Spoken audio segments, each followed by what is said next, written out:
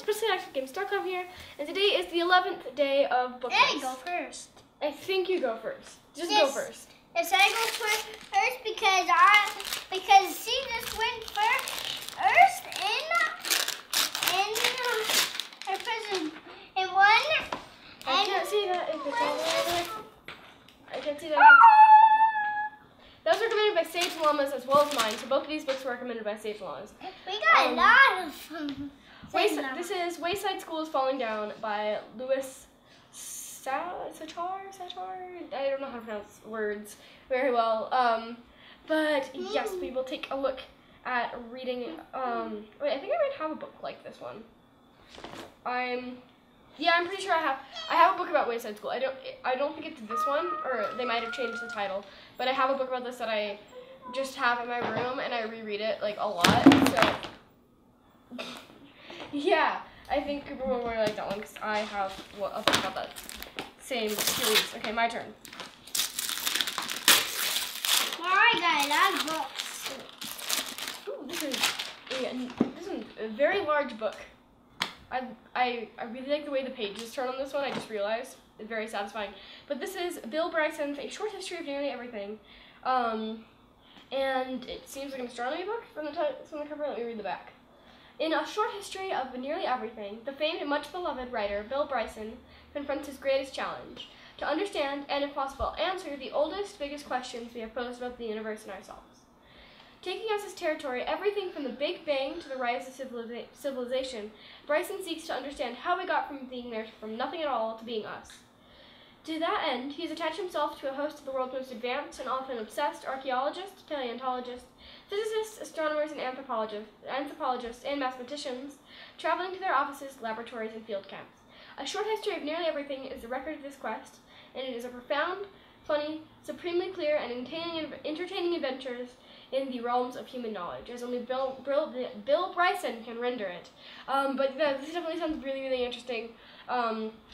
And this is like a really long history book, which sort of seems like just a big crash course of history and story of the world and a lot of things just shoved into one big book, which I'm very excited about. I love history. As you know, I'm a big history fan, and it seems like it covers astronomy and paleontology and anthropology and physics and all of these subjects, which I'm really, really interested in at the moment. So I'm definitely very excited to take a peek at this book. Do you want to give an update on where you are with your reading? Oh yes, I am with my reading. I have finished Hero and Aristotle and Dante Discover the Secrets of the Universe. Very long book title, and I absolutely love them both. They were both really, really good. So thank you so much to the people who recommended those. I don't remember who specifically recommended either of them, but they were both very, very good. So thank you for the recommendations. So Cooper, do you want to go ahead and read this one? Or yes. The first story in this one? Let's do all of them. And mine with my books. Louis Sachar, Wayside School is Falling Down. There's a 19 on the book. There's a 19 on the book. So there's a short story first, so I think we'll read this in the first few pages of the next story.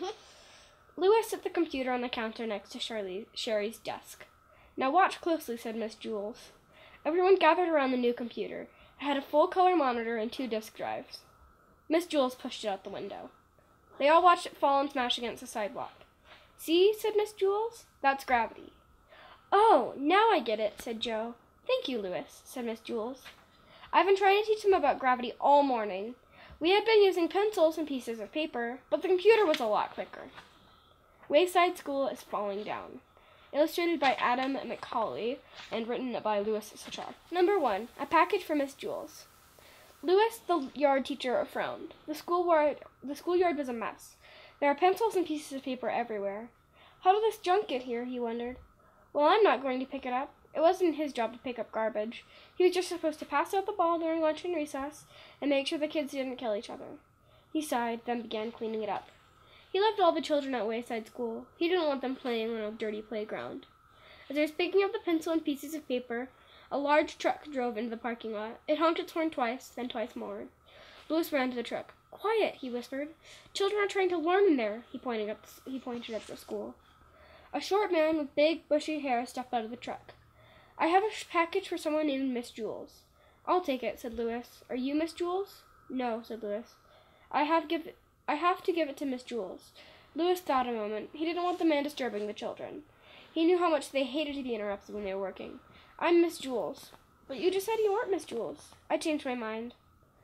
The man got the package out of the back of the truck and gave it to Louis. Here you go, Miss Jules, he said. Louis grunted. It was a very heavy package. The word fragile was printed on every side. He had to be careful not to drop it. So that's as far as we're going to read this time because we don't want to be reading the entire book.